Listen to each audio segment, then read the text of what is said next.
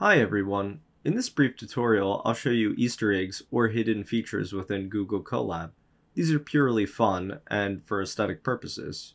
If we go up to the Tools tab and we select Settings, and if we go to Miscellaneous, we'll see a few different options.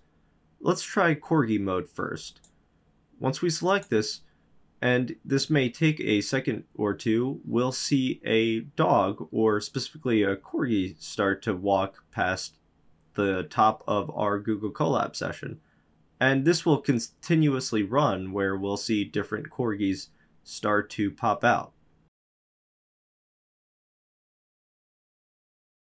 What we could do is we could go back to Tools and we can take a look at the other settings within Miscellaneous. We can also select Kitty Mode. Let's select that. And we'll also see kittens start to pop up at the top of our Google Colab session.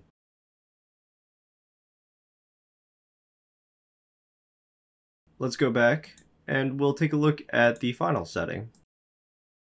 The final one is called No Power.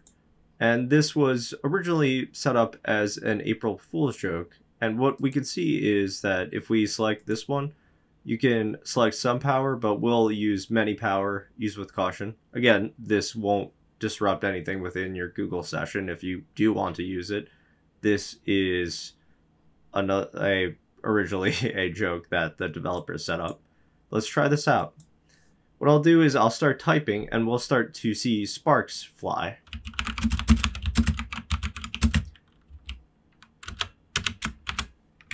And we can see that as I'm typing, we also have a combo set up where the more that you type, you're going to have this pop up. And eventually this goes through. But this is another fun feature. Not sure that you can actually code like this, but if you can, that's pretty cool. And I hope that you enjoyed this brief tutorial on Easter eggs. If you enjoyed, feel free to like and subscribe. You can also connect with me on LinkedIn, Twitter, and GitHub. Thanks again, everybody, for watching, and happy coding!